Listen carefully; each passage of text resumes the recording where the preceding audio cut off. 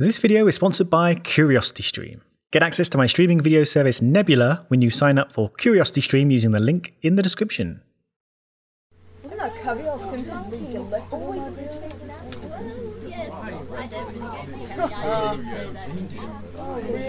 I mean, it's salmon. Salmon, yeah?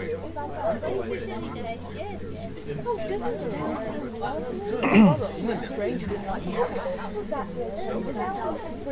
Hello everyone, thank you for coming. Sorry I'm a little bit late. We underestimated how long parking would take, and then we got into a bit of an argument over whether the stairs or the lifts would, you know what, it doesn't matter. Let's just get started, shall we? Okay, so as per the email, we're gonna start having these meetings regularly after races. We're gonna look back over the weekend and see if there are any key lessons we can learn so we can improve, move ourselves forward, and maybe next time we will get them. So let's have a look. Let us start with the good, shall we? We don't want this meeting to be too Enzo Ferrari, do we? Pole position for Charles. That is great. You know, if we got more points to pole, we would have 8 more points. So that's really good going there. And they say pole is the best place to start a race from. So once we figure Sundays out, we will be laughing, won't we? Also in good news, our pace. Starting with Charles, you know, we were a little bit worried, I must admit. We leaned hard into giving him that lot of downforce, and well, my goodness, was he fast in the fast corners. I mean, turn 11 here, he was 15k faster than any other team. Maybe a little too fast at some points, but we will get onto that. Carlos, tremendous work from him. Started 19th, up to 9th in just 18 laps. So excellent stuff from him. We really do think we could have had the Red Bulls bamboozled if we'd been able to do that long run on the hard tyres. So who really knows where we would have ended up. Certainly, maybe, possibly, he'd have been able to challenge Max. Max did pit very early, didn't he? He'd have been on very old hard tyres by the time Carlos would have stopped for mediums. So maybe we've been able to get there and have the opportunity to outrace him later in the race. But we did have that early safety car, didn't we? So we ended up having to do something else, which not ideal, but we will get onto that later. P5 though for Carlos, fastest lap, not too shabby considering where we started. But on that P19, not an ideal starting position, was it?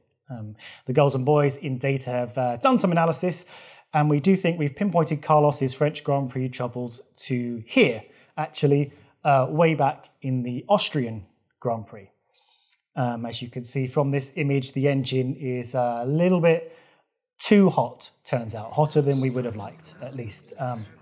Note the fire here. And this ended up having a knock-on effect, and there were some penalties given out. So Carlos not able to start at the front as usual. And we've gone back to the power unit team, and we're looking at maybe making some engines that don't get so hot, or at least don't explode. So from what we understand, that might take a little bit of time. So people on the pit wall, keep an eye on that, on the heat, the hotness of the engine. Because as you can see, it does have a knock-on effect, and that is not great for our championship. So, speaking of the championship, Charles is now 63 points behind Verstappen in the driver's title, and we have run the numbers on this. Not gonna lie, it's not looking good. Now we can still win this if Charles wins every single race, completely in the bag, even if Max comes second. Unless Max gets all the fastest laps, but you know what, let's not confuse ourselves at this point. You know, we're not great when we think about too many things at once. So let's just focus on winning. And that's what the strategists think we should do.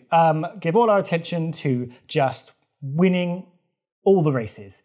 That's looking more and more like our best chance of success going forward. So if we focus on these 10 races here and just win them all, that's the goal. So write that down. In the constructors, we are running into the risk of possibly being a little bit embarrassed by Mercedes if we're not careful, I'm afraid. They are 44 points behind us now, which is a lot closer than we are to Red Bull. And this is despite them being slow, whereas we are on the level with and often faster than Red Bull. So I'll understand if you find this a little bit confusing.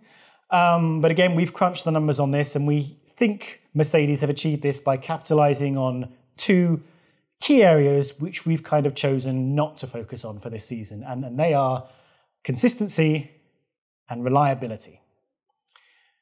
What this means is Mercedes have been finishing races regularly. They've only had one retirement, and they've also been finishing in the points, often fairly solid points too, and they've only missed the points twice, including that one retirement. Us, on the other hand, we've missed the points 7 times, and we really do believe that is costing us in the championship. Speed, great. Race pace, quali pace, very, very good. No complaints. Actually scoring points, though, that needs to be our focus going forward so that we're really adding to that championship tally. Really does make the difference, guys. Okay, so points going forward would be great. Okay, so on to the actual race itself, and let's start with Charles then. A few key points to cover here, but I think we can learn a lot from them. Track limits. They've been a talking point for quite a few races now. And you know what? By and large, we did pretty well on that this weekend. There's just one particular moment I think worth going over, and that happened at turn 12, which is here. Here we are, turn 12. Now, thanks to the rather zany colour scheme at Paul Ricard, it's all pretty easy to understand where the track begins and ends. So this white line here is the edge of the track. 4 wheels on the track, it's good. 2 wheels on the track, that's fine. 4 wheels, that's not allowed. On lap 18, you'll see Charles really ventures actually quite far off the track, and this, I think, is what ended up costing us a good result here, if I'm honest. Not only would this have been a warning from the stewards, which you never want, but we did end up stuck in the barrier and unable to continue. There's always a risk when you exceed track limits. The non-track bits aren't actually designed for racing on, worth remembering. So discuss this with your co-workers and drivers and really focus on them staying on the track. Now, it's not just track limits here that were the issue at this point. I really want us to look into our lines here and our car control, because I think we could pick out some key errors, unfortunately. So we were, turn 11, pretty fast here, as I mentioned. The fastest, in fact, as I think I said earlier. If we look at how Verstappen goes through this corner, he doesn't run quite as wide as us, and he's a bit slower with his low downforce setup. But he does keep that car pointing in the direction of the racing line, just where it needs it to go. Now, if we compare this with Charles driving on lap 18, we see the difference here. Okay, there, you see? Just wind it back a little bit. There. The car pointing in a different direction to the way it's traveling. And we believe this makes a lot of difference to how the car exits the corner and probably led to our crash and retirement. We fed this back to Charles, and he'll be looking to change his approach going forward. So hopefully this will not happen again. We learn and improve, guys, every single race. But let's do a little exercise. Let's imagine we didn't retire. Okay, let's envision a world in which we kept going right to the end. Would we have won the race? Well, let's think about where we were. First 16 laps, superb. We had lower top speed, but we used our cornering speed to keep Verstappen at bay and hold on to the lead. Now, a couple of us were worried before the race that Max would get by us on the long straight pretty easily, and he did have a crack at us, didn't he? But we held him back, and he did have to give up after a while, didn't he? Basically, had to protect his tyres. So strike one to us. But then, end of lap 16, what happened? He pitted. We stayed out. Max immediately used some fresh, hard tyres to outpace us. So even if we had pitted straight away in reaction, we would have lost position on track anyway. So We originally thought Red Bull might be going for a 2-stop, lap 16, a little bit early for a 1-stop, and Red Bull weren't the best at tyre conservation, so we thought maybe we would outpace them on pure strategy with a 1-stop. But actually, as it turned out, they were pretty comfortable with a long second stint, so we would have had to be faster on track either way. So we did the right thing, guys, okay? We did the right thing. We stayed out. We didn't react immediately. We had to push on those mediums for 6, 7, 8 laps. So we'd have nice fresh rubber and maybe use that difference in rubber to strike back at max once again. It would have been tough, but maybe possible. Now, we'll never know, of course, because of that crash, but it could have happened. We will always have that possibility, if not reality. Now, once again, once we lost Charles, that really swung our attention onto Carlos. And unfortunately, due to the aforementioned fiery engine issues that we had to deal with, Carlos started from the back. So he wasn't really in a position to immediately pick up the challenge for the win himself. We really did just give Red Bull an open goal there, which, you know, let's try not to do that again, okay? 63 points. 63 points. So what we wanted to do was give Carlos a long run on the alternate strategy. While everyone up front started on mediums and we run a shorter stint before going a long way on the hards, we decided to go long on hards right away, make up loads of places on the midfield and then switch to mediums for a fast dash to the end. We would have been light, we would have been on soft rubber and had fresher tyres against the other drivers around us, and we could have capitalised, and I think a podium was easily on the table.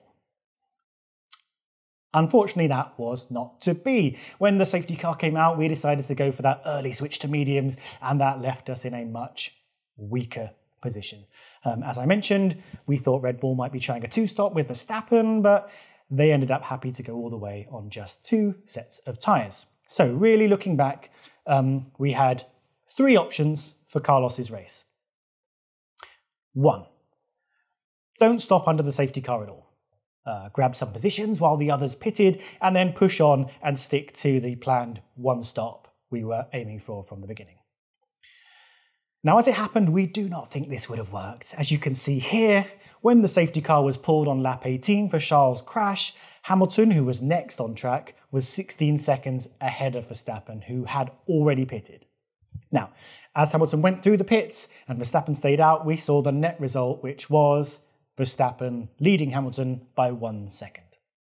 So we can use that to estimate a 17-second pit loss time under that safety car, and we predict Carlos, who was 13 seconds behind Verstappen, if he didn't pit, would end up 5th in the queue behind Verstappen, Hamilton, Perez and Russell.